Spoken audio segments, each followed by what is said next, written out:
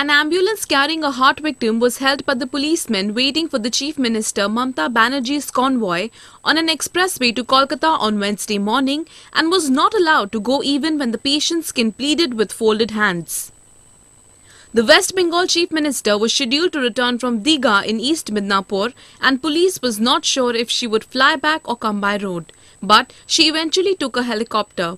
According to reports, Meherjan Begum, the heart patient, lay gasping for breath for 20 minutes while her relative prayed she would cling on to life until they reached SSKM hospital in Kolkata, a 20-minute drive away.